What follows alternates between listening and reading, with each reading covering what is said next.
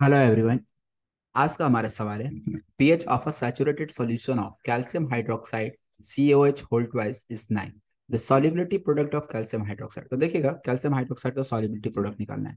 तो सबसे पहले CaOH होल ट्वाइस को हम आयनाइज करें तो ये आयनाइज होकर क्या देगा Ca+2 और 2OH माइनस। देखना यार कंफ्यूज नहीं होना, ये 2 टाइम्स OH माइनस आयन है, ठीक है ना। ये रुको यार, फिर से मैं इसे अच्छे से लिख दे रहा हूँ। ये 2OH माइनस आयन है, 2 टाइम्स OH माइनस आयन। अच्छा अब देखिए, यहाँ पे सॉलिबिलिटी प्रोडक्ट निकालना है तो सबसे पहले सॉलिबिलिटी प्रोडक्ट का एक्सप्रेशन क्या लिखेंगे, Ca+2 और OH माइनस का स्क्वायर हो जाएगा। अच्छा, यहाँ पे फर्दर इसका सॉलिबिलिटी यदि एस है तो इसका सॉलिबिलिटी क्या हो जाएगा, 2s हो जाएगा। जस्ट जिस तरह से हम लोग मोल्स को लिखते हैं बिल्कुल हम उसी तरह से लिख लिया। ये 1 मोल ये 2 मोल तो ये s बना तो ये 2s बना। अच्छा अब बात आती है कि ये केएसपी निकालने के लिए हमें इसका वैल्यू पता होना, एस और 2s, ये कैसे पता चलेगा। तो चलिए देखते हैं। पीएच दिया हुआ है, पीएच यदि दिया है तो पीएच का मतलब होता है minus log of H plus. PH का वैल्यू दिया गया है 9। अच्छा यदि पीएच 9 दिया है तो पीओएच के बारे में क्या कर सकते हैं। तो पीएच प्लस पीओएच 14 होता है, तो पीएच 9 है तो पीओएच 5 हो जाएगा, क्योंकि पीएच प्लस पीओएच 14 होता है, याद रखेंगे। ठीक है, बहुत ही कॉमन सी बात है आयनिक इक्विलिब्रियम में। तो पीओएच यदि 9 है तो OH माइनस का कॉन्सेंट्रेशन क्या हो जाएगा।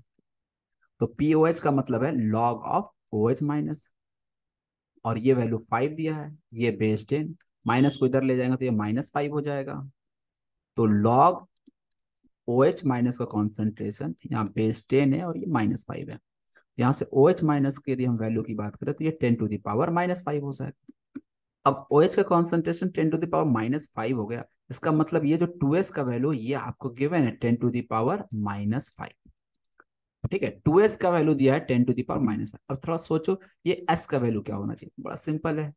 s की यदि हम वैल्यू की बात करें, कहने का मतलब Ca+2 का वैल्यू की बात करें तो s, और s का वैल्यू हो जाएगा 10⁻⁻5/2 हो जाएगा, क्योंकि 2s का वैल्यू इतना, तो s इक्वल टू कितना हो गया 10⁻⁻5/2।